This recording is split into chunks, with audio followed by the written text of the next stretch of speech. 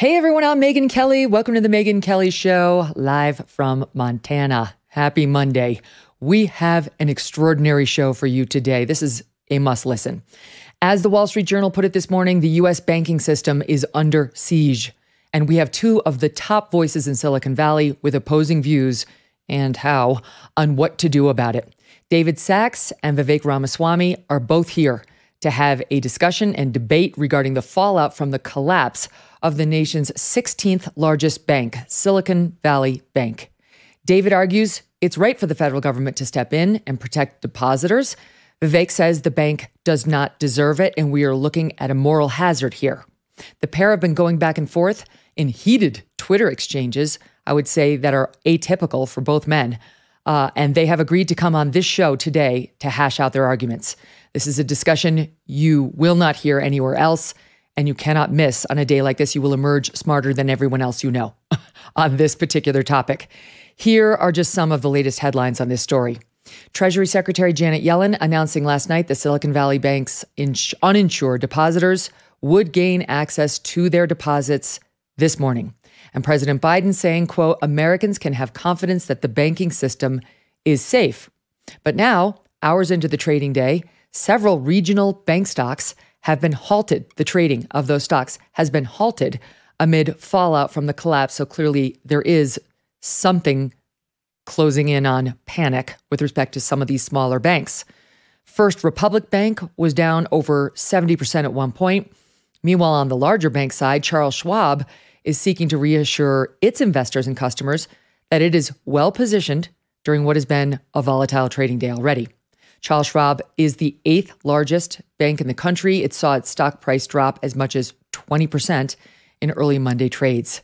We're going to cover it all coming up. The good, the bad, how it affects you and your money in your bank and your paycheck, because this could affect people in various different streams depending on how it goes in just a bit. Spring is nearly here. The days are getting longer. The weather's getting warmer, sort of. And we know what that means. It is time to get outside and enjoy your backyard. It's coming for you. What better way to do that than with the Michael Phelps Swim Spa by Master Spas? The Michael Phelps Signature Swim Spa is the perfect way to create your perfect backyard this season and for many seasons to come. Designed to be used year-round, you can swim, exercise, and relax in the convenience and privacy of your backyard. It is like having your own private oasis at home. Plus, delivery and installation take less than a day once your space is ready. The water current creates resistance so that you can swim in place. And because it's heated, you can choose your perfect water temperature. Enjoy pure relaxation in the massage therapy seats of the swim spa. Michael Phelps Swim Spas are 100% made in the USA by Master Spas, the world's largest swim spa manufacturer. You are going to love your Michael Phelps Swim Spa by Master Spas. Go to masterspas.com/MK for a special offer and save $1,000 on a Michael Phelps Swim Spa or $500 on a Master Spas hot tub. Again, go to masterspas.com/MK.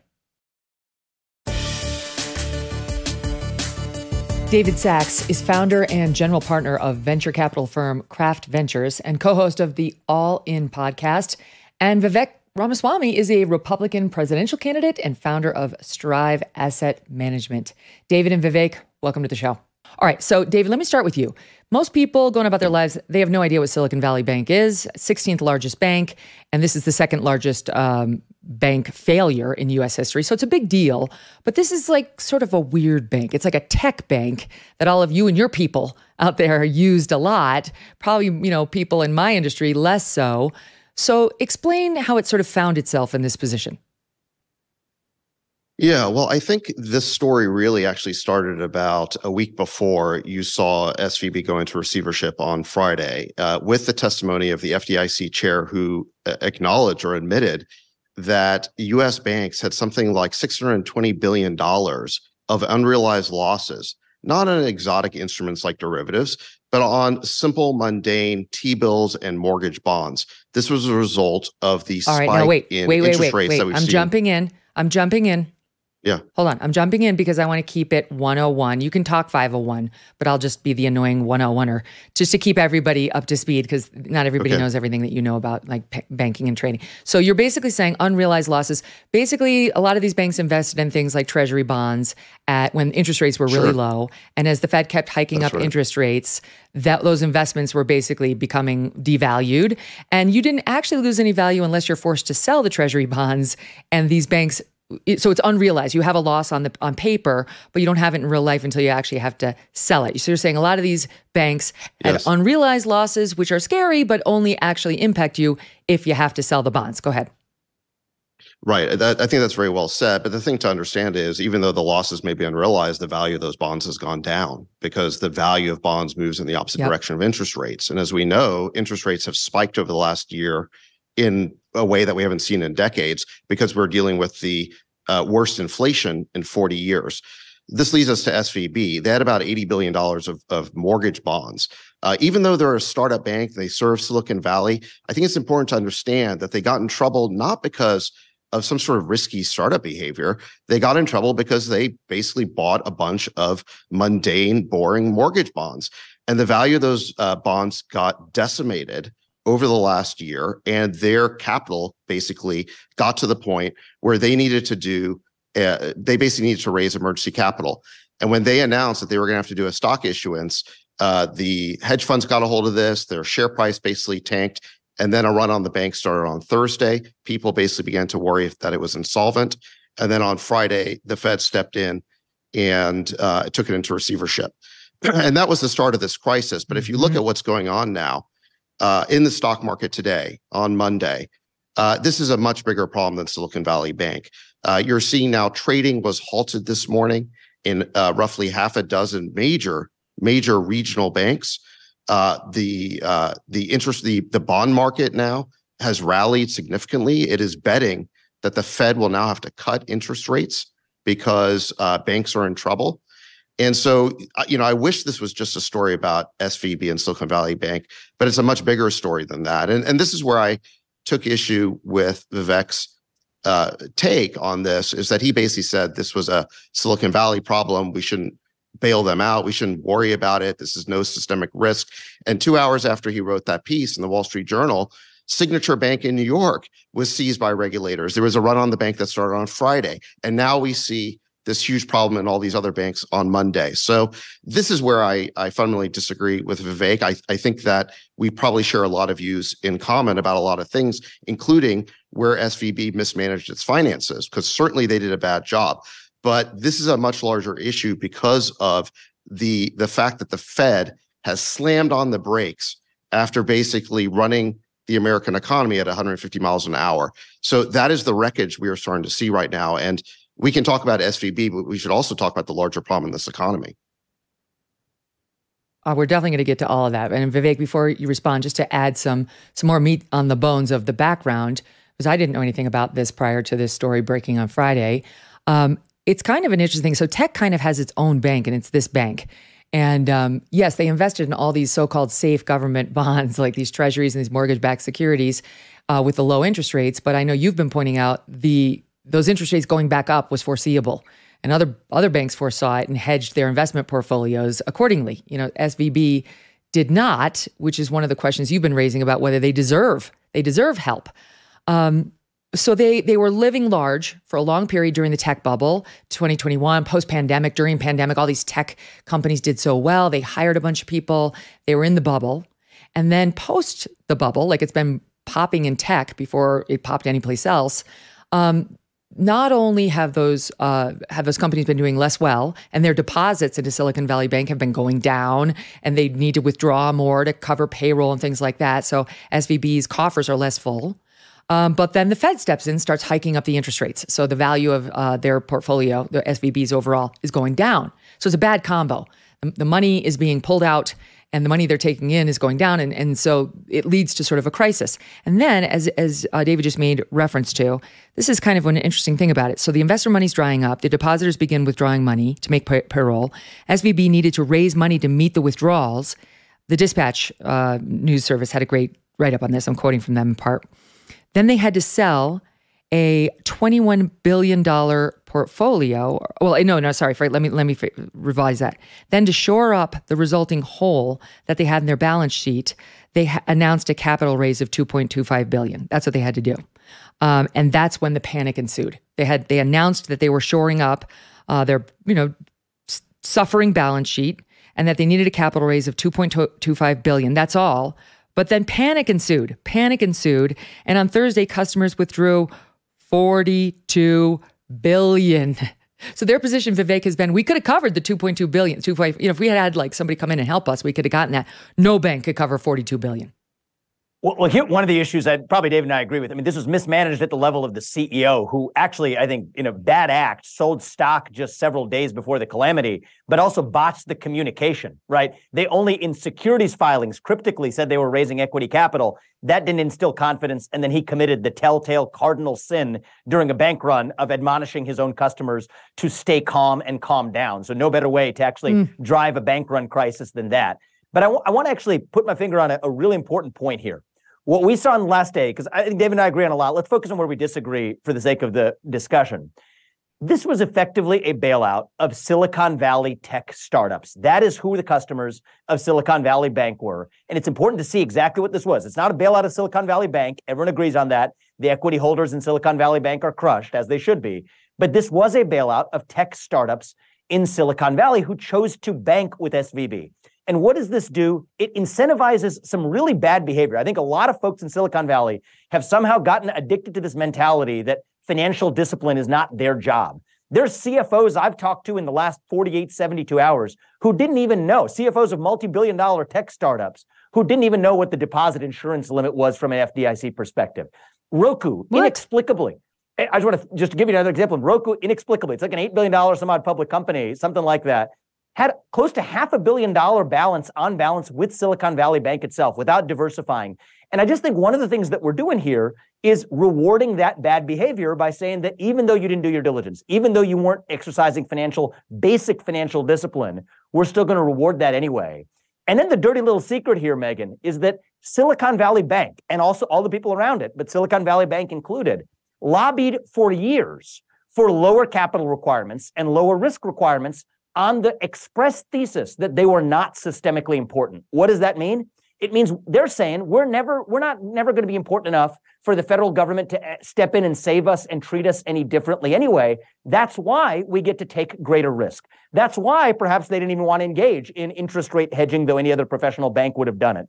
And yet, in their hour of need, what does everyone in and around Silicon Valley argue? They argue the bank run thesis that it is indeed systemically important. And I just think that's hypocritical, and it's a problem. And I think we got to separate this question of how we would have handled Silicon Valley Bank, which is the bigger of the two, significantly bigger in scale than Signature Bank, and also it came first, and also it's worth talking about. Silicon Valley Bank versus how we want to handle a bank run on the rest of the banks across the country. So I think that there's a way to separate this. In my Wall Street Journal op-ed running in print today, I separate the two. If you want to raise the FDIC deposit insurance maximum above $250,000 for everybody, that's a reasonable conversation to have. The Federal Reserve is the lender of last resort to all banks in this country. Great, there are other mechanisms. But I think it really sows well-founded mistrust when you change the rules on a whim, on the fly, after the fact, for whichever darlings might be the greatest favorites. And the arguments I heard over the weekend were really, I think, discouraging to me, all the way from one end of the spectrum saying that, no, these are America's entrepreneurs, the chosen class, the special ones driving the American economy. I mean, the number of calls I got, people throwing spaghetti against the wall, that's one argument to compete against China. I think that actually captures the essential intuition here, is that these are the people who deserve to be saved, even if they're playing by a different set of rules than everybody else. To then saying there's going to be a bank run across the rest of America, when in fact, if that's really the case, you could handle that in a lot of different ways than just bailing out a bunch of tech startups who are banking with Silicon Valley Bank. And I think this is just going to incentivize more of that poor risk. Let me explain this, the quote unquote bailout that's actually happened. So what happened was on Friday, the FDIC assumed control of the bank. The management was removed after this $42 billion is withdrawn. And he's the CEO is up there saying, Greg Becker, stay calm, as you point out, not calming in any way. So the FDIC seizes control. Then they announced, the Treasury, the Fed, the FDIC announced no losses associated with the resolution of this problem. The Silicon Valley Bank will be borne by the taxpayers. They now announced late last night they are stepping in to save, the feds are stepping in to save this bank essentially, but not with taxpayer dough. They say they're going to tap into the FDIC insurance fund made up of premiums paid by banks, not by taxpayers, that they will then replenish that fund with a, quote, special assessment, not on taxpayers, but on banks. And so that's supposed to make the taxpayers feel better that we're not paying for. I mean, my general philosophy is we always pay in the end. The bank customer always pays in the end. Why would the banks just suck it up and not pass it along to the customers however they could eventually? But we can get to that eventually. The regulators, meantime, are seeking a white knight. They want somebody to step in and buy the bank and its assets. HSBC, another bank, bought at least the UK version arm of SVB for £1.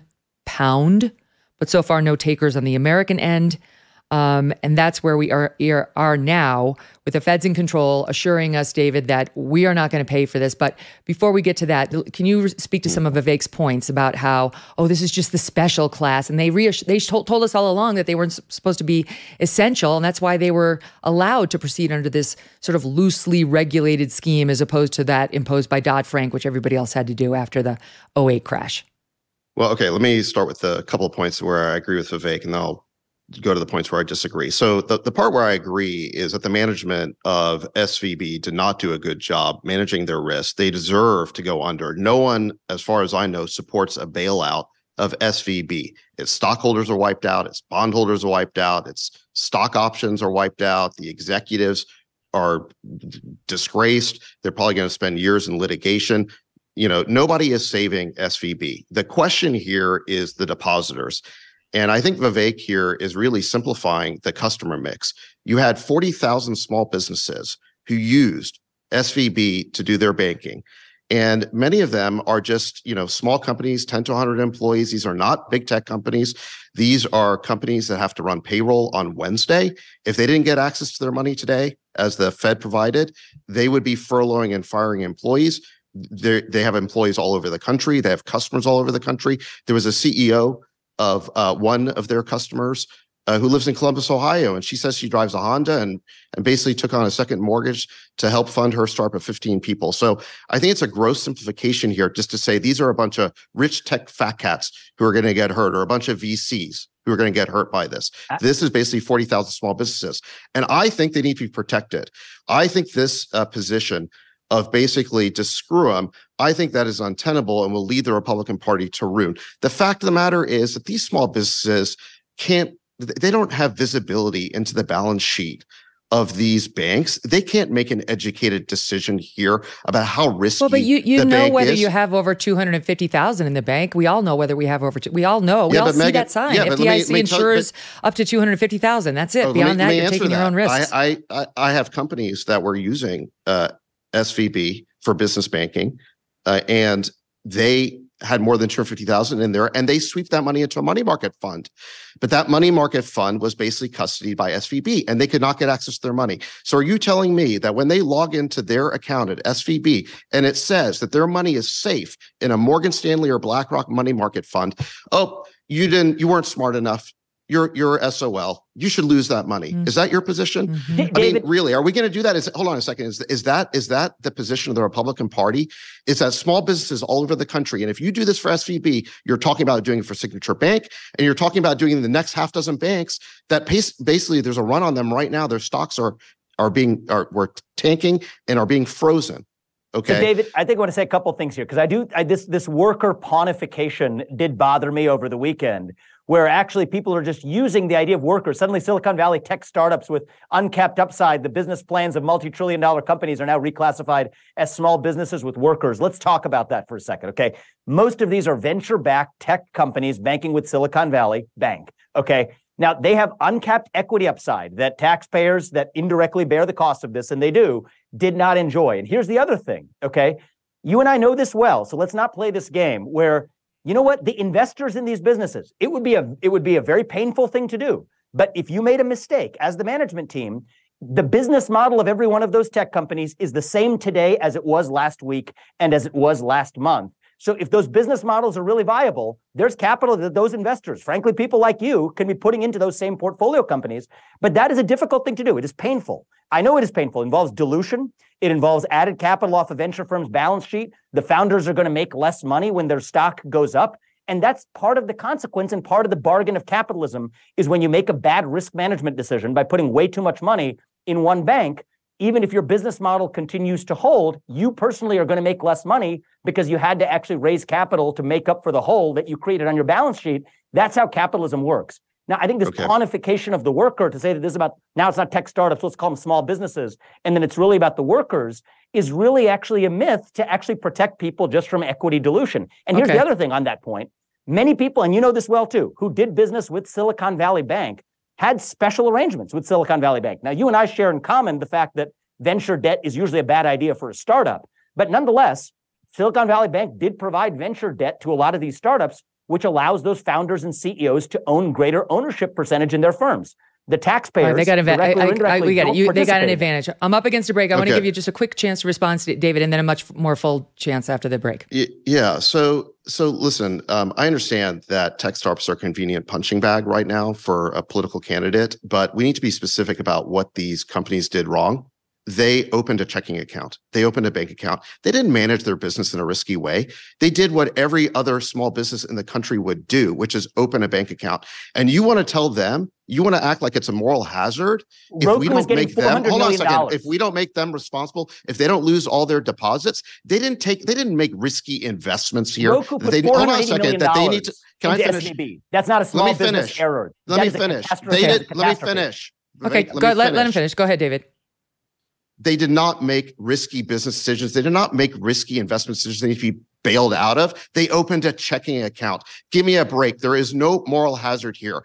Listen, if you went to the doctor and he basically committed malpractice, it's not your fault because you didn't shop for a better doctor. If you go on a plane and it crashes, it's not your fault because you bought that ticket. Give me a break. Small businesses are not in the position to evaluate the balance sheet of these banks. Even Bill Ackman, a sophisticated investor, says he can't figure it out. It's up to the Fed to do that. So change the rules for everybody. The Fed has to protect depositors. They have to provide confidence in the system. And the reason why you're seeing a run on the banks right now is there is not confidence. That is why we have to restore it. That is why we have to protect deposits. And if you don't protect deposits in this country, okay, then we are going to have a banking crisis like you've never seen before. Then do it for everybody the same way with one set of rules. Not to say it's $250,000 for everybody else, but you change the rules after the fact for Silicon Valley Bank. No, let's do it for everybody. We absolutely have to do it for everybody. Well, I mean, is there some endless supply of money that we don't know about that's going to back all these banks? Like that bank insurance fund sounds like it was depleted by this rescue. And although they say they're going to do a special assessment on the banks to replenish it, as I said before, I got worries about who actually pays for that in the end. All right, so much more to get to. David and Vivek, this is great. You guys are awesome. Stand by. Quick break. Back to the guys. If you are like me, you're growing more and more concerned about the future. My goodness, the market, look at it today. The inflation levels at their highest in 40 years, interest rates skyrocketing, market experts predicting a recession, and using terms like economic hurricane. How'd you like that to come your way? If you want to protect your future, consider the precious metal dealer, American Hartford Gold. They can show you how to protect your savings and retirement accounts by diversifying your portfolio with physical gold and silver. All it takes to get started is a short phone call, and they will have physical gold and silver delivered right to your door or inside your IRA or 401k. And they keep it simple. This is the highest rated firm in the country with an A+ rating from the Better Business Bureau and thousands of satisfied clients. And right now, as an exclusive offer for our fans, if you call them at this moment, they will give you up to $1,500 of free silver and a free safe too on qualifying orders. So don't wait, call now. Call 866-518-2955, 866-518-2955, or text MEGYN to 65532. Again, that's 866-518-2955, or text Megyn to 65532.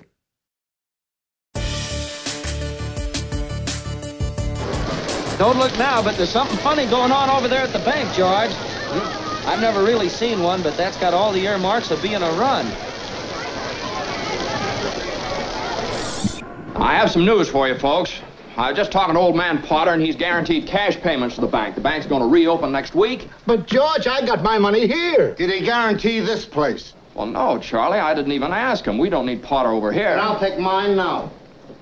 No, but you're thinking of this place all wrong, as if I had the money back in a safe. The money's not here. Well, your money's in Joe's house. That's right next to yours. And in the Kennedy house, and Mrs. Maitland's house, and 100 others. How much do you need? Hey! I got $2,000 here. Here's $2,000. This will tide us over to the bank reopens. All right, Tom, how much do you need? Paging George Bailey. We need you. We need you now. I love Jimmy Stewart. Right? Doesn't that take you back? Here again with David Sachs and Vivek Ramaswamy discussing the failure of Silicon Valley Bank and what, if anything, you and I need to do about it. The Fed say they've got it handled, that the banks are going to basically pay for it with some insurance fund, which is going to double as George Bailey's $2,000. It's basically saying, when people did a run, they actually did a run on the bank on Friday, and the doors were shut and they weren't getting access to their money. And I'm sure it was very scary. Because their money's not sitting in the bank. That's what happens. You give the bank your money and they use it to invest in certain things and try to make more money and improve their portfolio. And the balance sheet doesn't always work out the way you want it to if you actually want to make all the deposits on the same day. So that's the situation we're in. And normally we see that little thing, FDIC insured up to $250,000, and most of us don't have more than $250,000 in a bank, so we don't really care.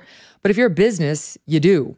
And at this bank in particular, as I understand it, only 11% of the clients had less than 250,000. So like the vast majority of people who deposited in this bank had something like 4 million in there. Then you mentioned Roku, which had like $500 million. And they weren't really paying attention to the sticker, David. They weren't paying attention to the FDIC sticker that if this bank fails, is what it's basically telling you, you can kiss your money goodbye. So why isn't it a buyer beware? You mentioned the money market account, but what about Vivek's point on like Roku? It knew if this bank went under, God, $500 million, maybe spread it around, maybe use some of the bigger banks, maybe just hedge your bets a bit. I don't know Roku's situation. I'd be surprised if they just had it sitting there in a checking account. I'm sure they were using basically money market accounts, but I don't really know, and it doesn't really matter. I don't think our decisions here should be based on one company. There are 40,000 small businesses who use SVB, and 10,000 of them are in danger or were in danger of missing payroll on Monday and having to lay off and furlough employees because they couldn't get to their cash. That is who I'm concerned about. And I don't know why we would treat tech small businesses different than other small businesses. That's where I agree with Vivek. I mean, he's kind of using tech startup like it's a dirty word. I don't understand that. And if Signature Bank had gone out of business the day before SVB instead of the day after, I don't think we'd be having this debate. I think everybody would understand that we must protect our depositors. Our depositors, our small business depositors, are not in a position to evaluate the balance sheets of banks. And if you subject them to the risk of losing their deposits, we're going to have runs on the bank, just like in that Jimmy Stewart movie. We're going to be right back to the Great Depression. And in fact, if you go back to American history 100 years ago, we had runs on the bank all the time. It led to the Great Depression. Now, how do we stop the runs on the bank? We introduced FDIC in 1933, but FDIC is only $250. Like you said, it's a woefully low amount. I think where Vivek and I can agree is it needs to be a much bigger amount for business accounts. So we need to revise and update that. But look, our problem now is so much bigger than SVB. I mean, trading of Charles Schwab, a $100 billion company, was halted today. The stock market is now halted the trading of half a dozen regional banks. We are in a much bigger situation. And this, I think, discussion needs to move past just what we do for SVB and its depositors, because one of the main reasons why I want to basically protect depositors is to make sure we don't have runs on other banks. So one possibility. Well, none of us wants that, Vivek. Megyn, I don't want to step on you, Megyn, but one possibility I just want to recognize immediately in the back of what David just said is consider the possibility. I don't think it's a wild possibility. I think it's part of what happened. That Silicon Valley Bank and a lot of its egregious risk management practices, et cetera, were in part created by a culture in which we bail out banks. Now, this time we didn't bail out the banks. We bailed out the depositors, who are a bunch of tech startups that put money, in my opinion, too much money without diversifying in Silicon Valley Bank. What do is we create the incentives for that same thing to happen again. And so in a certain way, it is important to figure out how do we actually solve for what comes after Silicon Valley Bank. But the precedents we set here affect what happened in the future. In fact, that's exactly what we saw on display here. And that's also why I separate this idea of how we should have handled Silicon Valley Bank. I believe that its depositors should have been held to account for the risks that they took, and their investors, these are many venture-backed startups, could have put in more money to cover the hole if needed, That's painful for them. They make less money, but this isn't about the workers. Handle Silicon Valley Bank that way, and then prospectively, in advance, not retroactively changing the rules after the fact, but prospectively in advance, change the rules of the road for everyone else to prevent a run on the bank, which no one wants in this country. But let me ask you this, Vivek. What about David's point of distinguishing the depositors? Like the investors, that's one thing. I think most of us can say they're screwed. They failed to assess the proper risk. No one's going to cry a tear when it went down for them. And certainly nobody has any sympathy for the management team, most of us don't, at SVB. However, the depositors, can you speak to his point of like, most of us, we've put the money in there, these small business owners, they're not looking at the balance sheet of Silicon Valley Bank. And it's like just kind of the bank that you were supposed to go to in tech. A lot of these VC firms, and as I understand it, insisted that you bank with SVB. So they did. Like, what about those people who are not really trying to assume risk? They're just trying to park their money someplace. Look, I think it is fundamentally unjust for multi-billion-dollar companies that parked 8- and 9-figure sums at Silicon Valley Bank, whose CFOs, some of which did not even know what the deposit insurance maximum was. That's part of a culture of excess in Silicon Valley created by, among other things, 10, 15 years of easy money raining from on high like manna from heaven from the Federal Reserve. Now that we're actually seeing the disciplining process, this is part of that disciplining, Megyn. And I know this characterization of small business, I know that's the focus group lexicon we're using now, but these are people who put together business plans to create trillion-dollar companies, become billionaires themselves, had upside skew, had special deals with Silicon Valley Bank to avoid dilution in their companies. But those special deals required them to put that money into Silicon Valley Bank implicitly or explicitly. These are conscious decisions that allowed people to enjoy potentially outsized upside for themselves, including companies in David's portfolio, I'm sure. But at the end of the day, when the risk went south, we're recharacterizing them as sort of sympathetic, innocent people who didn't do their due diligence. I'm not saying they should be punished. I'm not saying that they're doing criminal prosecution. All I'm saying is play by the same rules of the road that you played when entering. And if you don't, the next time Roku or the equivalent of them or other multi-billion-dollar companies that parked hundreds of millions of dollars in, that's a cardinal sin. That's a risk management failure. And what are we saying now? The public is still going to come in and save you for making those bad decisions. What should you expect in the future? More of the same yet again. That's what we're emphasizing. But if this had been a different part of the economy, this is why I think the Silicon Valley Bank story is important. I think if it had gone in a different order, if it had been a smaller regional bank, I think we would be having a very different conversation publicly in this country because there wouldn't be influential people like David, like Mark Cuban, et cetera, having driven a dialogue to make this a concern about a national bank run, when in fact it was in part all of those people have vested interests, and it's not a slight. It's just a fact. People need to evaluate this. But before I give it back to David, how do you say it's like this risk that they're overplaying of a bank run? But speak to David's point about what's happening with Charles Schwab today and these 6 other regional banks and the failure of this New York bank that we mentioned. Like there has been some evidence on his side that this could get a lot worse, a lot faster. Yeah, so I'm actually not denying that. You see my Wall Street Journal op-ed. What I do is I draw the distinction between how you treat Silicon Valley Bank and then prospectively how you actually prevent that bank run. I think the Federal Reserve needs to play its role as the lender of last resort. This is one of the main reasons why the Federal Reserve exists.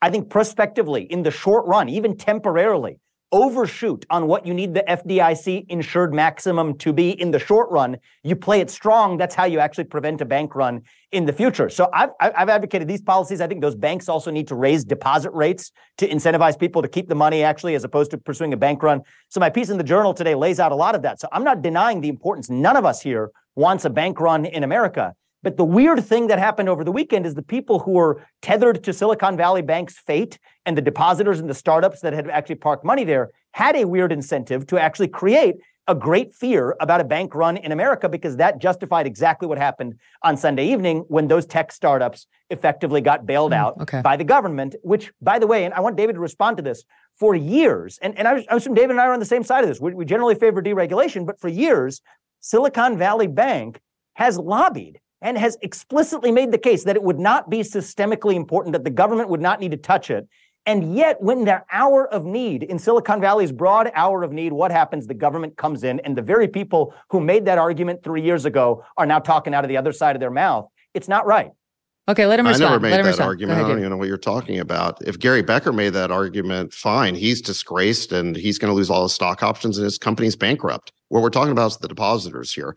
Now, let me go back to this point of moral hazard. I think we need to dispense with this. The way you solve moral hazard is by wiping out the stockholders, the bondholders, and the employee stock options. And Gary Becker's going to be in litigation for years. We didn't do that in 2008. That was Becker. a huge problem with what we did in 2008 is we didn't wipe out those stockholders. That was wrong. But here we are, and this is different. And it is not a bailout of those stockholders. What we are doing here is protecting deposits. And if there is a shortfall, it is not going to be paid for by the taxpayer. It is being paid for out of insurance premiums paid by other banks. I think that is right, good, and appropriate. And if you send the message across this country right now, in the middle of a banking crisis, that deposits are not safe, watch out, we are going to have those Jimmy Stewart runs on the bank. This is where I find Vivek's position completely irresponsible. And I have to say, the reason why we got into such a scrap on Twitter is he was maintaining this nonsense that somehow VCs like me on Twitter who are simply noticing the problem were somehow responsible for the problem. This is a left-wing tactic where when you notice what the government has done wrong and you point it out, that somehow you're blamed for it. Listen, it was basically the Fed and the Biden administration who created this unprecedented inflation. They basically overheated the economy and then they slammed on the brakes and created all these toxic assets at all of these banks, not just SVB, but across the country.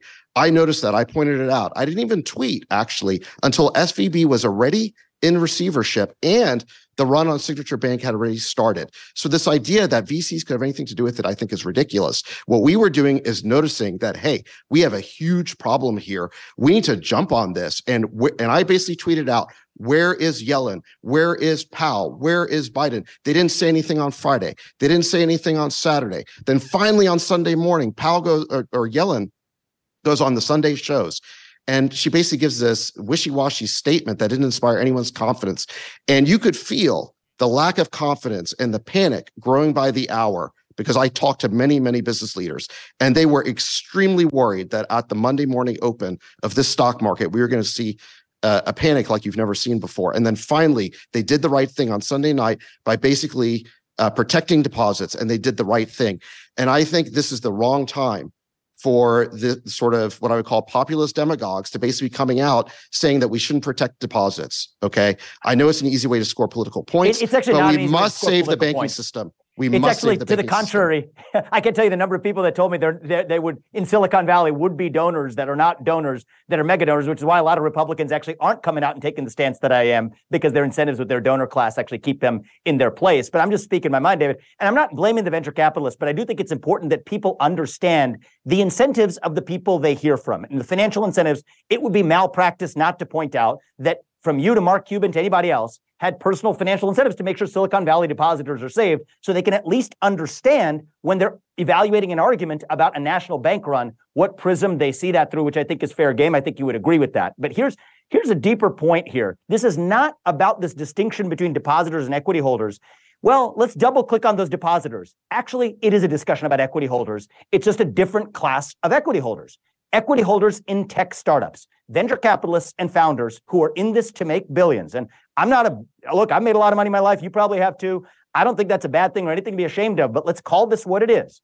This is about people who could be putting up more capital as investors, take dilution to make up for this. It's not about, have trouble meeting payroll. Great, inject some capital back into that startup. That's painful if you're a venture investor, it hurts returns. That's painful if you're a startup founder, you won't make as much money. But I think that is exactly who this is a bailout for, is equity holders of tech startups. And you know what? If you want one set of rules, here's what I would have done. Let's be constructive about this because we can separate the bank run from the Silicon Valley Bank issue. Is don't reward bad behavior on the one hand.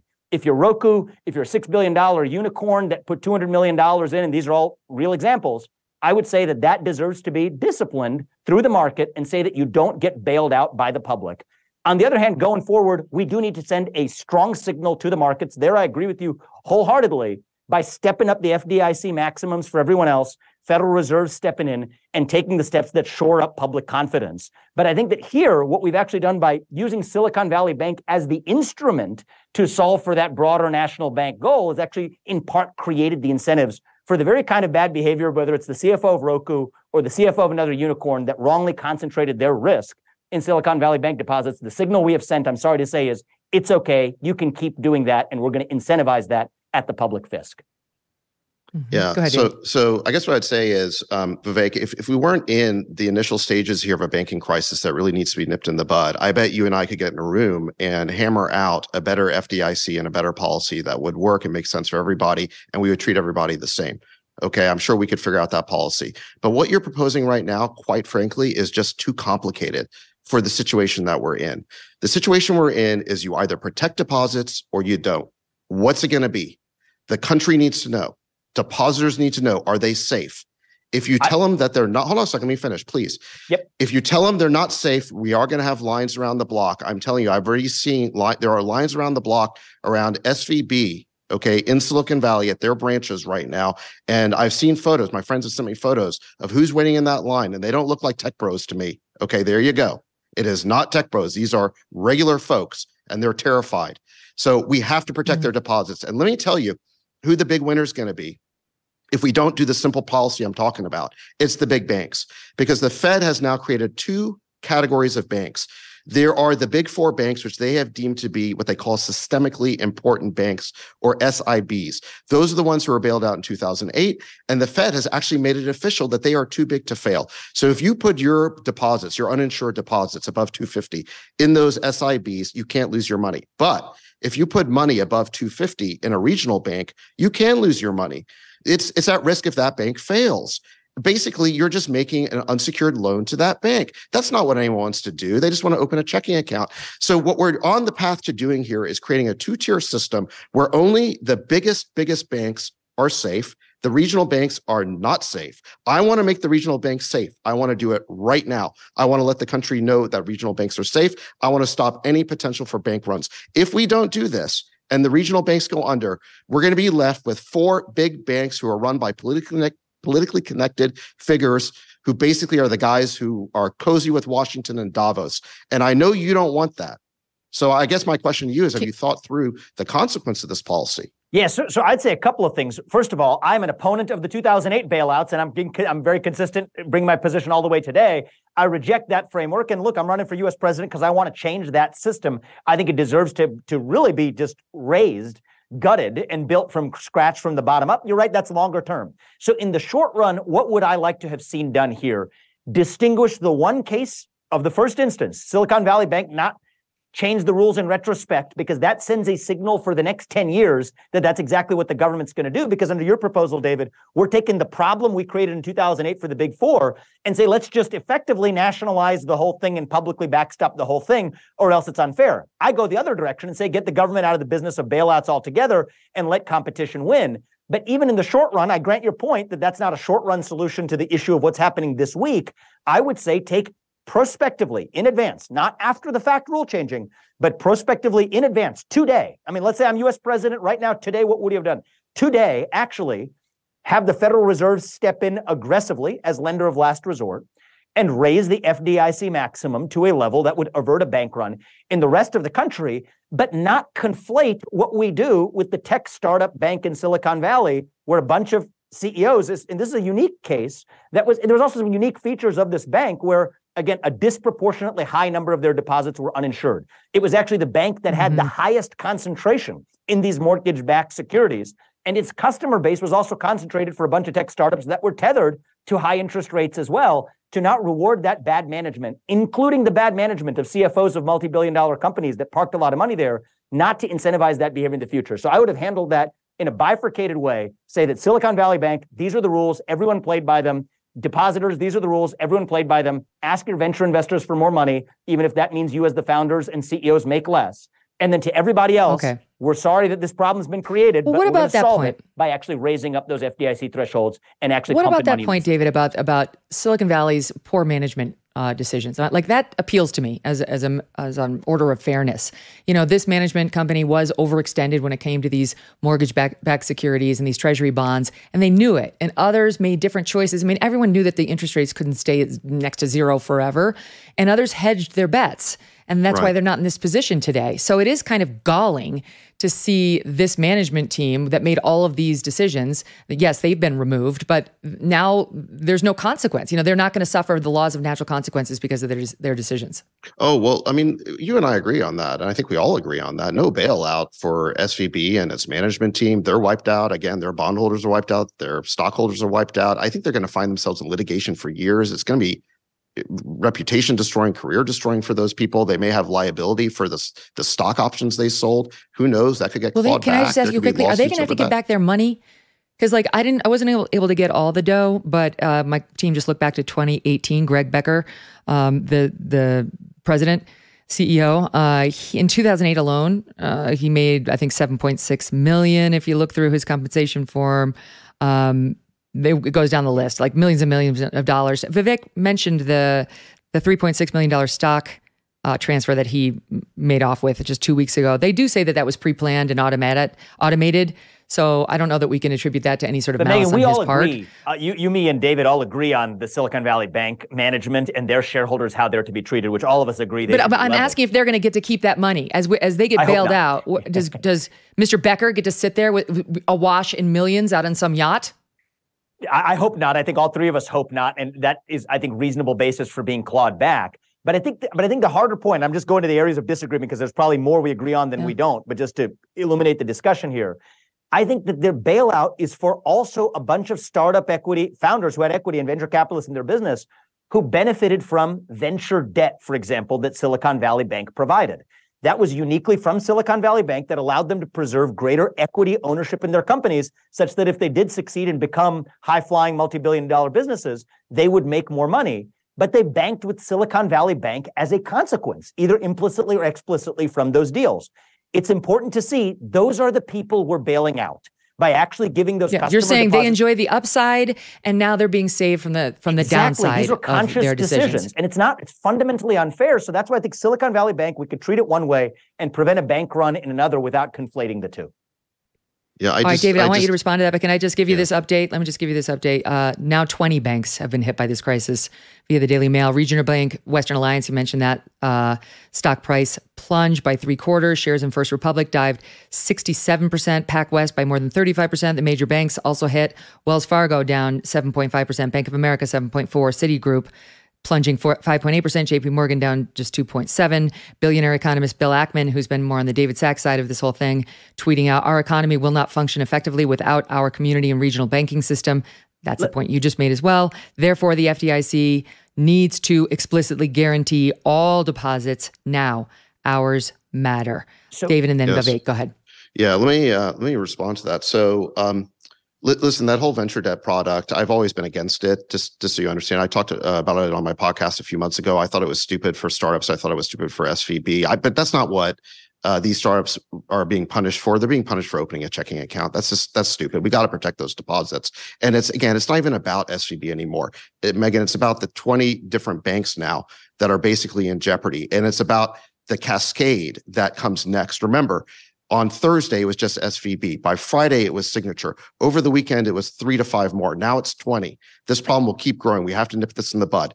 And you know who's smiling right now? Wait, David, but how? Why aren't they calmed down by what the FDIC and the feds did late last night? Because they don't know if their deposits are protected. It's too complicated. That's why I'm trying to say that Vivek's policy, maybe we could get in a room, fine tune that in a calm period. You and I could write better legislation. But in a moment like this, what we have to do is restore confidence to the economy and to the banking system. That's a fundamental issue. And if we don't, you know who's going to love this? Jamie Dimon. He's licking his chops right now. He is licking his chops right now because you know where all these deposits are going from all these regional banks? They're flooding into the top 4 banks. They're flooding into JP Morgan Chase, which is the number 1 institution, which is too big to fail. Thanks to the bailout in 2008 that we all have problems with, he is too big to fail. And so the logical response for everybody is just to go to a big 4 bank. Why would you do anything different? So David, if the Fed is not being clear that your deposits are safe, if you have any doubt about that, if there's a 1% chance that you might lose your money, why wouldn't you go to a too big to fail bank? This is the problem. I understand the point. Megyn actually made a point that we skipped over there, which I think is really important, though. How do you argue this? Where we're all three of us are on the same side. We've already established that of shoring up confidence in all of the other banks after Silicon Valley Bank. But here, if you're making that observation, well, This was in a scenario where we fully backstopped all of Silicon Valley Bank's depositors. And so my point is, we used a lot of ammo to do it, a lot of firepower, a lot of empty powder and dry powder. Instead, actually, if we could use that as a disciplining moment, you can actually use all of that dry powder prospectively by actually making sure the rules are evenly changed for everyone else. And so my question for you is, as a man of science, as a man who follows data, et cetera, it seems like no matter what would have happened, that decision still would have been justified. If we have a banking crisis of confidence in the rest of the banks, it was still the right decision to actually give the money to Silicon Valley Bank depositors who were uninsured. And you know what? If there wasn't a crisis, it would be because it was saved, because we gave money to those uninsured depositors at Silicon Valley Bank. And anytime you retrospectively look at a decision and can justify it both ways, that's not a scientific decision. It's not a logical decision. It's a decision that's fundamentally about, I think, the self-interest that's at issue for people who are at Silicon Valley Bank. David, I'll give you the last word. Yeah, I think that this idea that depositors can discipline a bank, I just think that's fundamentally misguided. That's like asking patients to discipline the doctor who commits malpractice. This is a situation where we need consumer protection.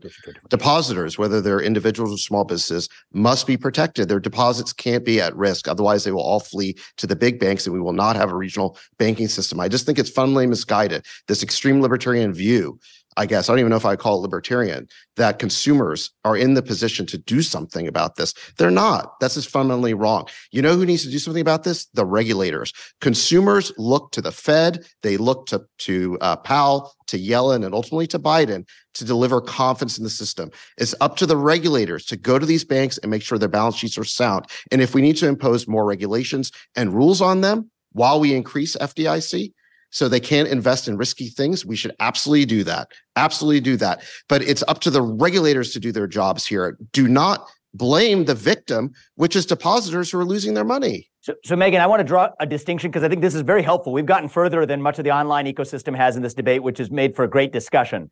But here's the issue. I think there's a distinction between if you're below the deposit insurance cap, David, you're right. The customer should not be responsible, actually, for doing that due diligence. That's what that cap is about.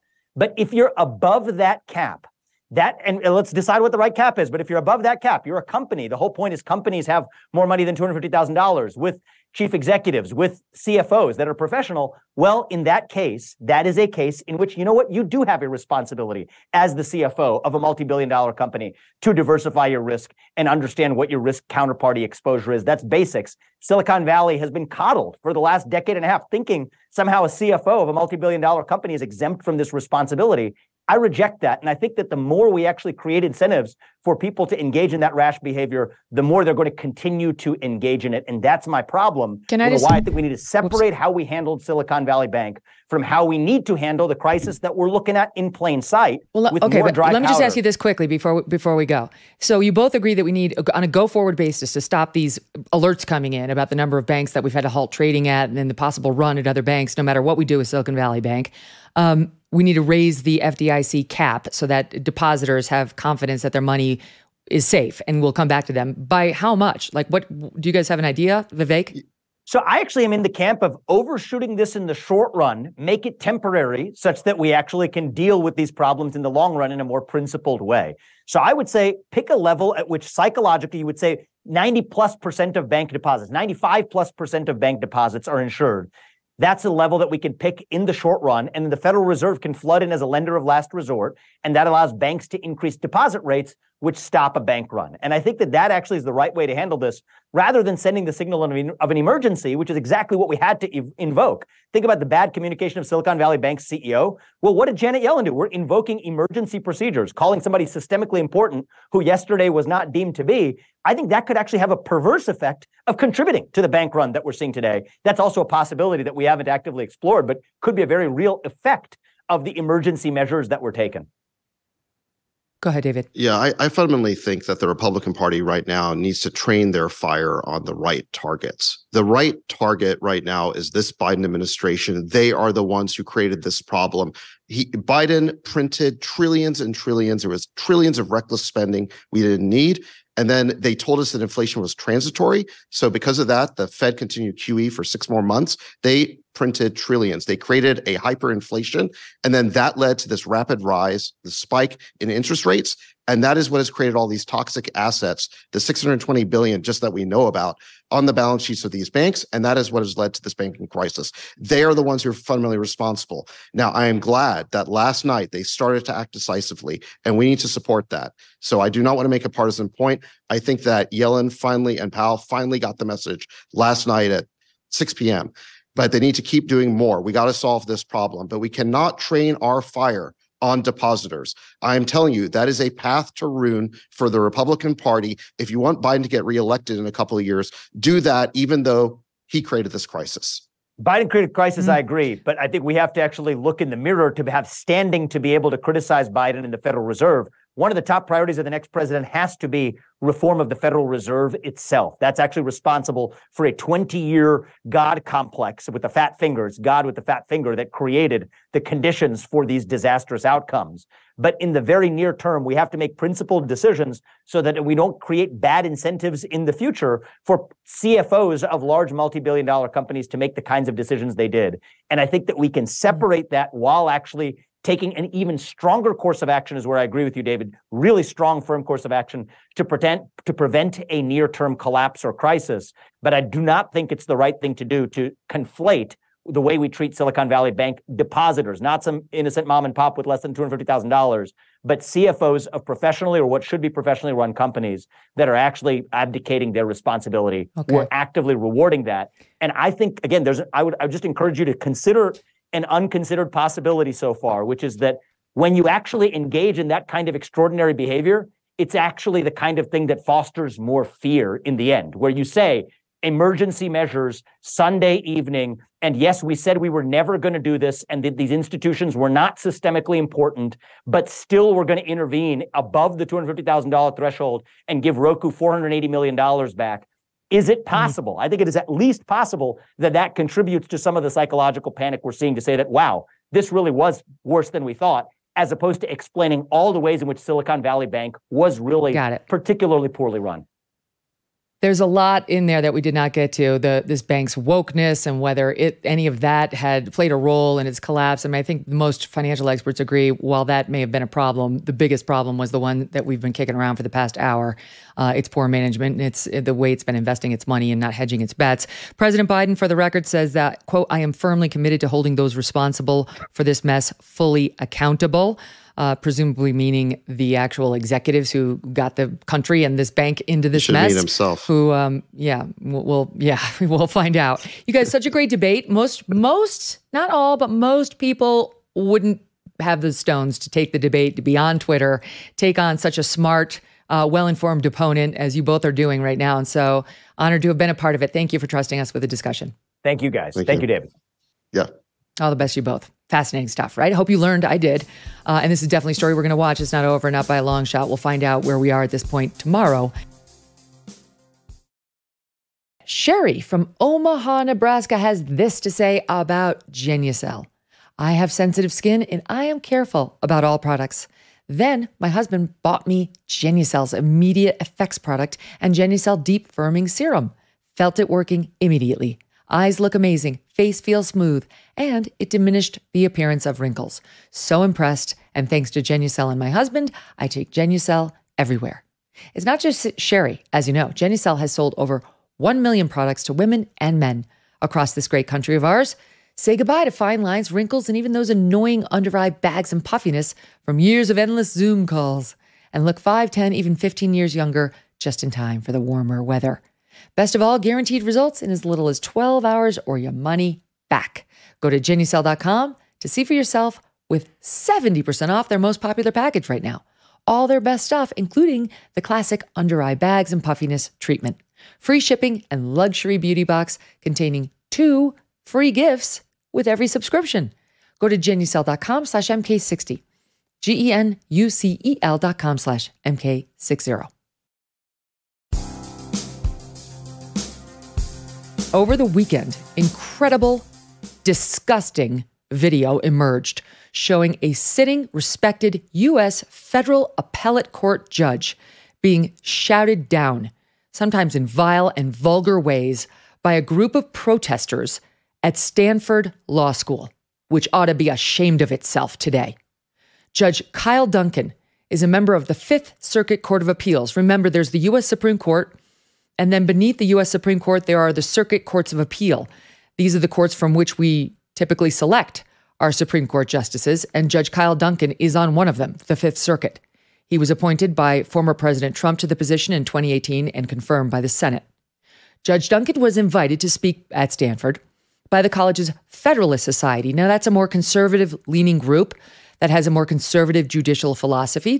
That group would tend to like justices like Alito and Thomas and the late Justice Scalia and so on. This is a society before which I have spoken as well at universities like Yale Law School without incident. So even the liberal law schools are generally, historically, respectful of the fact that there is a group on most campuses that leans more right and doesn't necessarily feel the need to interfere with them hearing from those they respect on the bench about their judicial philosophy and so on. But something very different happened at this particular, quote, protest. The judge, for one thing, did not back down, and the administration was present and part of the attack on him. Joining me now, Tim Rosenberger. Tim's the student who invited this judge to the campus and was there to witness everything that happened that day. Tim, welcome to the program. What an incredible event. It was stomach-turning when I saw what they did to your event. Let's just start with this, right? Because this gets lost in the coverage. Why did you guys want to hear from Judge Duncan? Absolutely. Well, thanks for having me on, Megan. I became a daily viewer of yours in 2016 and been a big fan ever since. And you were the perfect person to do this exclusive with because of your training as a lawyer. And we're so grateful to be on. We wanted to hear from Judge Duncan, as you said, because he sits one level below the Supreme Court. This is one of the most respected judges in the country, somebody eminent in the legal profession. We didn't bring him to speak about anything particularly controversial. The judge came to talk about cryptocurrency and firearm regulation. And as you saw on the tape, we didn't get to hear any of that. We had sort of like a 40-minute debacle, and then the judge had to be escorted out by marshals. So we're hoping he can come back. We've re-invited him, but we were here to speak about some really pressing, timely issues in cryptocurrency and firearm regulation, and that didn't happen.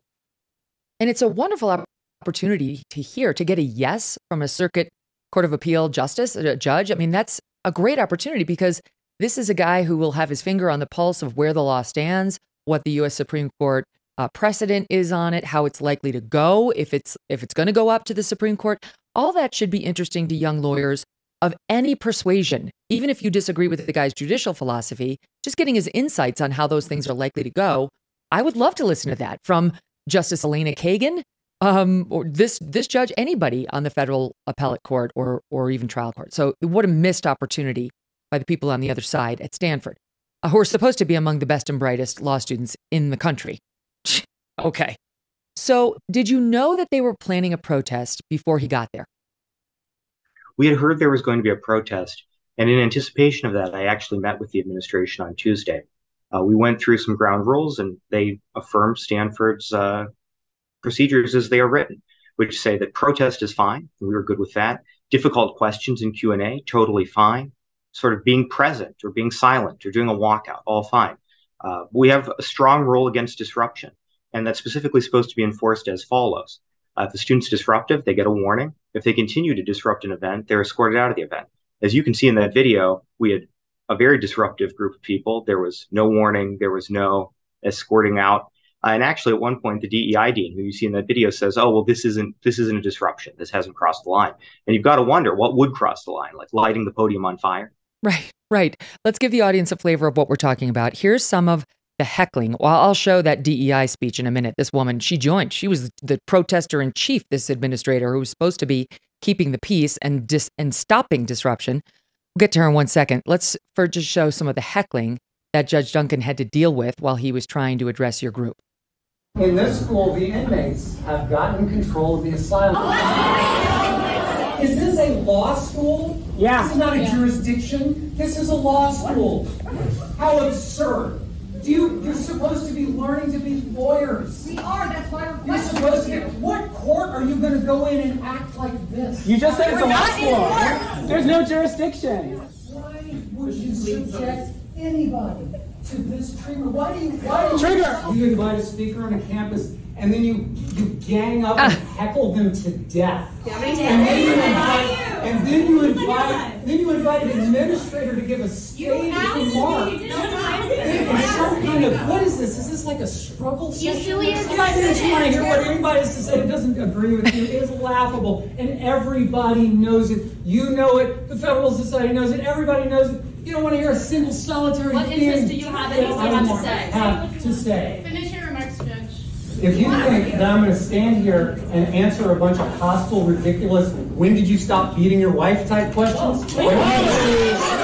So how does it feel? You complain about people like me, or judges like me, or lawyers like me, or whatever. You complain about them denying your rights and erasing your existence and whatever other buzzword you want. And then you turn right around and do the same thing to somebody else. The same damn thing. You do it to somebody else. What does it feel to be a complete hypocrite?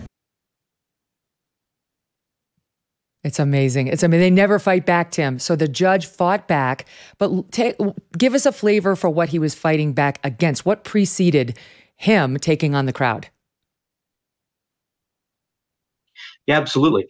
Well, he got up to the podium, he started to give a speech, and no one could hear it, right? I mean, we had him mic'd, and it didn't matter. He was trying to get through this, just try to get onto his speech about cryptocurrency and guns, and there was just this din, and people sort of yelling things at him. Before that, he'd come in the hallway and people were yelling particularly vile things about, rape of various of his family members, about, I don't know if you can see that, if your viewers can see that sign. Certainly listeners can't, but there's a sign, Kyle Duncan can't find a female sex organ. And so there are these very sort of crude and sick catcalls being thrown at him, unfounded slanders about how he supposedly erased the rights of various groups. It was just bedlam. And really impossible. This is a close-up. This is a close-up of the disgusting sign. Yeah. Okay, so he decided not to just roll over. He decided to take them on, and it's exactly right. And I look forward to seeing a repeat of that when any one of these young lawyers, aspiring lawyers, appears in Judge Duncan's court. That will bring this full circle. When one of these morons actually has to argue before the Fifth Circuit Court of Appeals, the tables are turned, and he's in charge of their client's future. This is one of the many reasons why you don't disrespect a federal court judge. It's just stupid.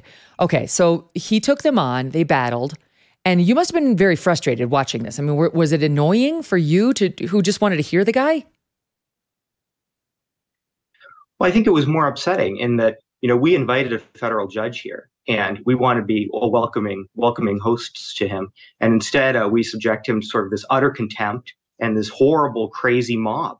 And I just feel really guilty for what happened, and I'm very sorry to the judge. And you'll see that Stanford's president and dean, after this went viral online, I would add, decided to issue an apology. But that's an important first step, but I don't think has made it right. No, exactly right. There's a real question about how this was allowed to happen, and you shouldn't feel guilty at all. You tried to do the right thing. You did not do the wrong thing. Your colleagues did. These other kids, young people.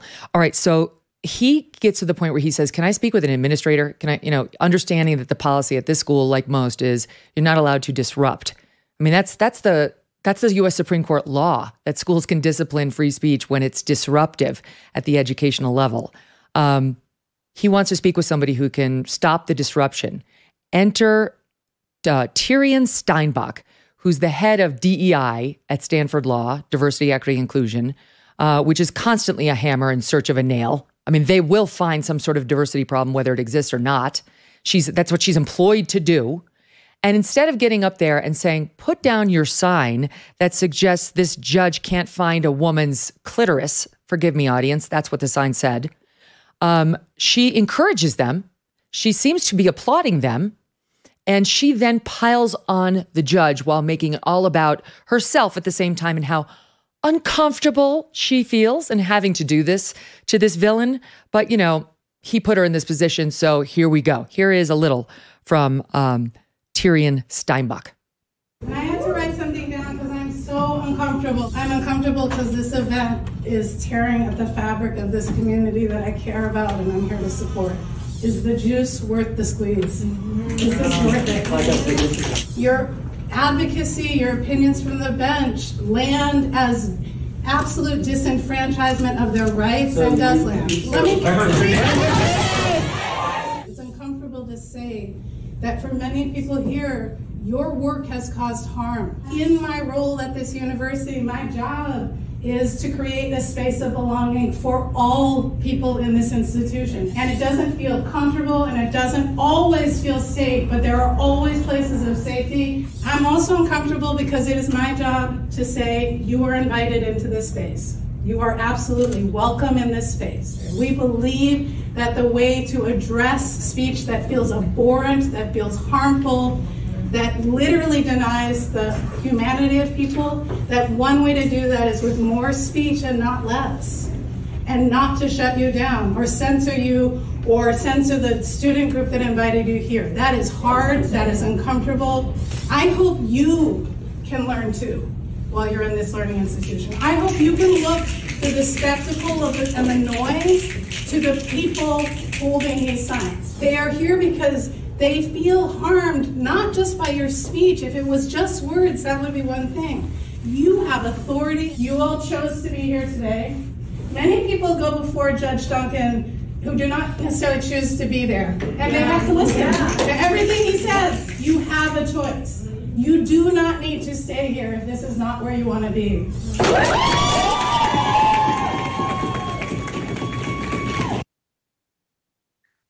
And then half the students walked out. I mean, Tim, it's got all the DEI buzzwords and behavior.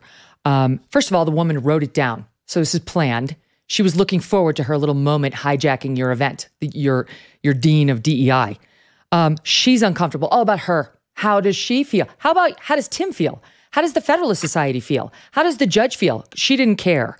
The clicking, literally when I was in my college sorority at age 17, 18, that's when we used to click. We used to snap like that instead of clap.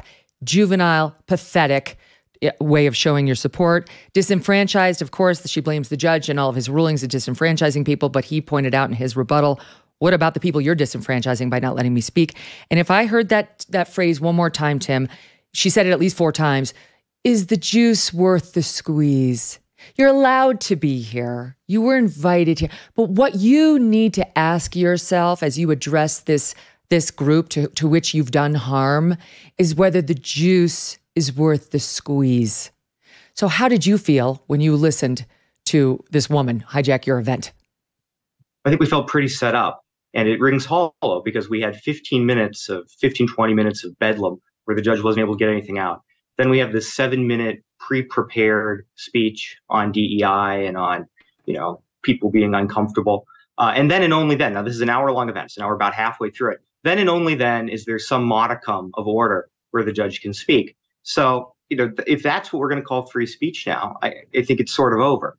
I think, though, it's important to realize this isn't about one dean. This isn't about Stanford. This is just about sort of the insanity that's at universities now. And it got caught on tape, right? Some things that are normally said in the shadows were said out loud at the podium on tape during a Federalist Society event.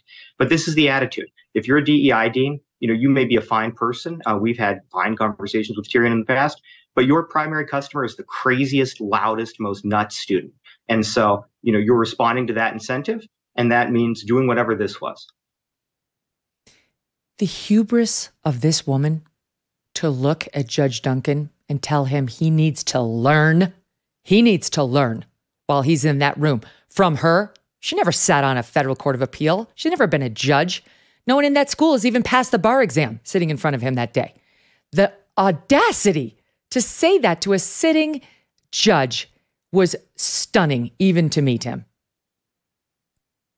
Well, I'm really disappointed to hear that, but we'd love to have you at Stanford if you'd like to have the full experience. I'll go.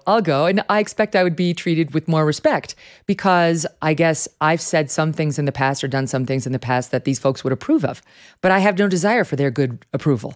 I have no desire for just like Judge Duncan, to be in their company. And I think more judges need to do what we've seen a couple of judges do and say, we will not be recruiting anyone from these law schools outside of the Federalist Society. We won't be recruiting anybody who doesn't stand up for principles of free speech. I mean, what do you make of that? I think that's a good step. I think there are a lot of pressure points we can take, but judges absolutely should think critically about how their students are acting. You saw 100 students. We're not that big of a law school. I mean, this is a big group of students showed up to jeer at this judge, to wave obscene signs.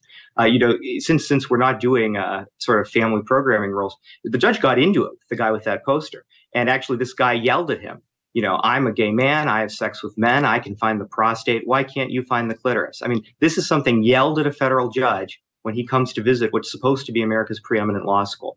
And so maybe think again about whether this is America's preeminent law school. Yeah, we actually have a bit of that exchange since we are in the R-rated camp. Let's play it. Stop 4. Are you 14 years old? Are you 14 years old? Are you 96? No, me, your but head looks like that. What? I think you're seriously. Are you No, I'm sorry. I was distracted by the stupid, infantile 14-year-old sign. Yeah, right. It's so rare to see somebody call out the nonsense. And you know what? It's a little reminiscent, is it not, Tim, of what happened to Brett Weinstein at Evergreen, where the students turned on him, shouted him down just for having a totally normal position, which is it's not right to demand for the black students to demand that the white students not show up at school, at a university for which they've paid, which is what was happening. And Brett Weinstein lost his job. He got shouted down. He got treated like a terrorist for that. But isn't it reminiscent of that? Absolutely. Absolutely. And it's reminiscent of things you hear about all over the country. Again, the difference is this was caught on tape. That's what got the apology. That's why we're here today. Well, let's talk about the apology. So the school, some were praising the Stanford Law School over the weekend because it issued a statement, sort of falling on its sword here. In part, the Stanford Law Dean, Jenny Martinez, issued the following statement. So these are some highlights saying, okay, it's a violation of the disruption policy to prevent the effective carrying out of a public event. Heckling, other forms of interruption that prevent a speaker from making or completing a presentation are inconsistent with the policy. She goes on to say, tempers flared along multiple dimensions. That's both siding this event. That's not an appropriate, one side hijacked and the other side was irritated. In such situations, an optimal outcome involves de-escalation that allows the speaker to proceed. And then for counter speech to occur in an alternative location. However well-intentioned, attempts at managing the room in this instance went awry. Clearly a reference to Steinbach, wouldn't you agree? I think that's how I interpret it, yeah. But I think things had gotten pretty out of hand before we even got into the room, right? You had sort of this gauntlet the judge had to go through of crazy, yelling, face-painted people. You had a poodle mix painted as a trans flag running around. And you had these posters. I brought one with me today that have headshots of our entire board. They went with a very thin and young headshot of me, so I'm grateful for that. But, it says, you should be ashamed. These were up all over campus. They had, posters sort of alleging various slanders against the judge all over. So, the de-escalation probably needed to happen earlier and probably even months ago, probably with having some diversity on the faculty, probably with having as a normal part of the work of the law school being exposed to opposing views and having to debate them rigorously. If the only time you see an opposing view is when the Federalist Society brings in a sitting federal judge, then yeah, you're probably not going to respond to it particularly well. Mm-hmm. Well, the Stanford president weighs in and says the following. Is a joint statement with the law dean as well after her statement alone, and says, we write to apologize to Judge Duncan for the disruption. What happened was inconsistent with our policies on free speech. We're very sorry about your experience here. And then he goes on to say, in addition, staff members who should have enforced university policies failed to do so, clearly referenced to Tyrion Steinbach and others who were there. She wasn't the only administrator. And instead intervened in inappropriate ways that are not aligned with the university's commitment to free speech. We are taking steps to ensure that something like this does not happen again. And the judge responded today, accepting the apology, or yesterday, to his credit, pleased to accept their apology, and says, I hope you tender one as well to the Stanford Law School community, most harmed by the mob action, the members of the Federalist Society, and then says, your apology promises to take steps to make sure this kind of disruption doesn't happen again. Given the disturbing nature of what happened, clearly concrete and comprehensive steps are necessary. I look forward to learning what measures Stanford plans to take to restore a culture of intellectual freedom. I'll tell you, Tim, I'll tell you my position.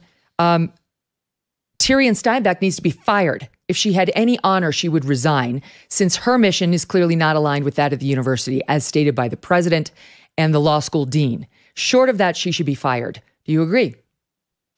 I think they hire people like this to be scapegoats, right? I think they've put her in a bad position. They tell her, your customer is the craziest student. You should do things like this. I mean, why? There were 5 administrators in that room. Why was the DEI dean, including the acting dean of students, why was the poor DEI dean sent down to de-escalate? This is somebody they have set up as a scapegoat. And I'm not sure she should be fired. That's my position. Maybe this shouldn't be a job. Maybe they should be clearer on what the actual role of creating belonging is. But you shouldn't just create a role that sort of is head activist, and then you can sort of parade that person out when you want to get out of trouble. So I think this is about a bigger change than firing this dean who has very little actual power. It's a very good point. It's a very good point. The fact that her position exists is Stanford's fault. As I said, they created the hammer in search of the nail. But what she did was disgraceful. It was disrespectful. I mean, as a member of the bar, I was horrified by her behavior and treatment of that judge. I hope you learn. You learn. You sit down and be quiet and learn for once, madam. I'll say this now. The administration has a new message for you and the Federalist Society. They want you, because I understand there have been some threats coming your way, and they're worried that you're just as fragile as the people at that protest. They want you to reach out to the DEI group for mental health assistance. Literally, Tim, is there one member of the Federalist Society in any chapter of the United States who needs mental health assistance because of a protest? I don't think so. Again, this happens often, or at least this attitude happens often. You saw 100 of our classmates showed up to wave signs and, yell sort of wicked things. And so there's a bigger group that sort of is hostile. And so, we're used to the hostility. We can take the heat. And in a way, maybe this is what gives us a great legal training. It's not sort of the one-sided views, but it's spending 3 years in hostile argument. Well, it's so true. You would think the other side would appreciate that opportunity as well. Because these law students, I've never seen people so thin-skinned, and they're always worried about their emotional trauma. Do you have any idea what happens in a deposition, in a courtroom? Do you know what a hot bench does to you? It's all about humiliating you. All about you. I remember this judge yelling at me after a default judgment had been entered against my client prior to our involvement in the case, screaming at me from the federal bench. Do you understand what willful blindness is? Do you know what willful blindness? Humiliating me in front. It wasn't my error, but I took it. I could go on. Depositions get very ugly. You can't just go cry in your soup like a little baby and then snap when you get a favorable ruling. I would love to practice against these people. But the threats are a different matter. And is it true that you and or your friends in the Federalist Society have been getting some?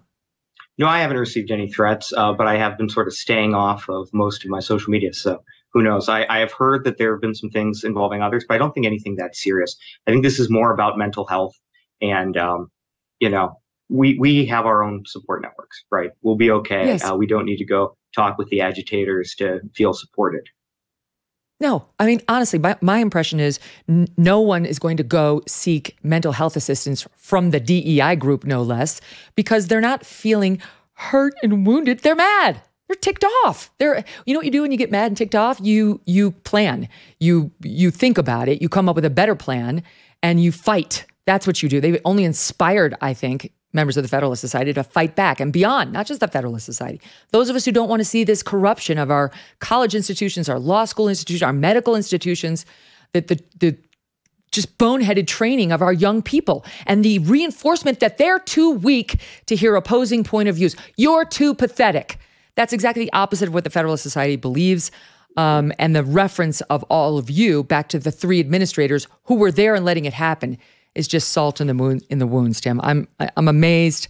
I really hope that you are resolved to fight and to get yourself not only out into the practice of law, but on federal benches so you can sit next to guys like Judge Duncan and handle these litigants when they come before you appropriately. I'll give you the last word. Thanks for having us, Megyn. We are undeterred. We have this week Jonathan Mitchell, John Yu, and Jean Hamilton from America First Legal. And we're really grateful for the professors who have stood with us at Stanford, the folks at the Global Liberty Institute like Josh Rao and Scott Atlas, Russell Berman in the Humanities Department, and of course our advisor, Michael McConnell. Absolutely, take pressure. If you have kids, think about where you're sending them for school. And finally, we need prayer, because if you see that video, there's something beyond sort of thought and reason happening. We need prayer to change hearts and minds and really get to a place where we can love and forgive each other. So thank you, Megyn. Tim, Grateful so well said. So well said. And I accept your invitation. I will come anytime you guys want me. It will be my honor. All right. All the best and to be continued. Before we go, I wanted to not fail to deliver I wanted to succeed in delivering to you that thing I told you about the Oscars. So the last night were the Oscars. I didn't watch. I got to admit, I'm not into it. They went woke. They're still kind of woke. They're annoying. Hollywood hates everybody who's on the right or center, and we know it. But there were some nice moments, and one was when the actress Michelle Yeoh, who starred in Everything Everywhere All at Once, which literally won Everything Everywhere All at Once last night, won everything. She won Best Actress, and listen to what she said.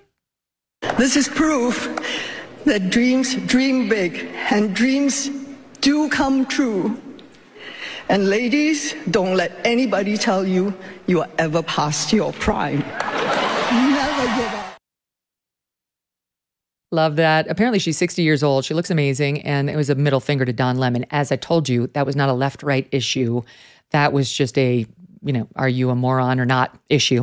And she's not. Also, Best Actor Brendan Fraser for The Whale. So good to see that, right? I love a comeback story. America's great with those. And he seems to have really earned it. And then there was a great moment when Best Actor in a Supporting Role, Ki-Hu Kwan, he was the kid in the Indiana Jones movies, played Shorty, remember? And he and Harrison Ford had a nice moment where they hugged on stage. That's really sweet. I like when they do the emotional stuff and not the woke lecture-y stuff. And he had a moment that I'm stealing right now from NPR's Up First this morning. It was a great soundbite. Take a listen. My journey started on a boat. I spent a year in a refugee camp. And somehow, I ended up here on Hollywood's biggest stage. They say stories like this only happen in the movies. I cannot believe it's happening to me. This is the American dream. You know what? We need more of that. Shoot it into my veins, as the kids say. He loves America and he's not afraid to say it. Is it any accident? A lot of immigrants who come to the country are the ones who love the country the most and are the biggest proselytizers for it. So it was wonderful to see him get up there and remind people of how awesome the living in the United States is and being in this country is for all of us. So good for him. Glad he won. That's my take on it. We will see you tomorrow. Thanks for joining us live from Montana.